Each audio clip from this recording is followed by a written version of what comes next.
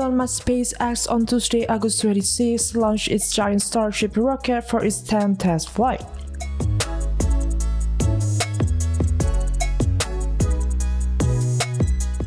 The goal is to overcome development obstacles and reach long-anticipated technical milestones, which are key to the design of a reusable Mars rocket.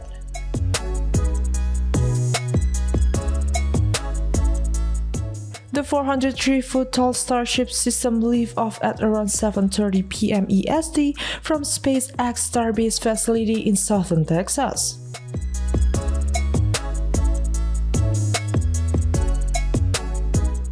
This mission aimed to test new heat shield towers and satellite deployment capabilities, among hundreds of other improvements over previous iteration.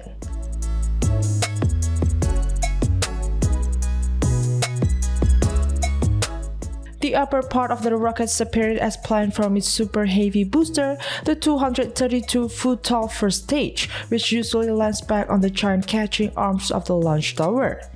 But on Tuesday targeted the water of the Gulf of Mexico to demonstrate an alternative landing engine configuration.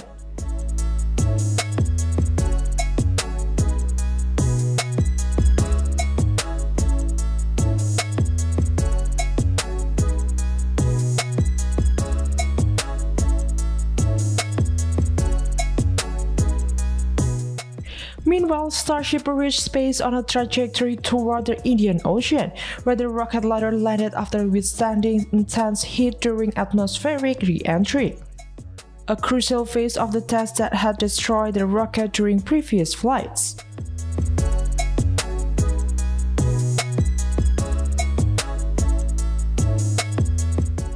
Shortly after reaching space, Starship's satellite deployment system, resembling a pass dispenser, launched a mock Starlink satellite for the first time, a historic milestone that had been cancelled or failed in previous SpaceX test attempts.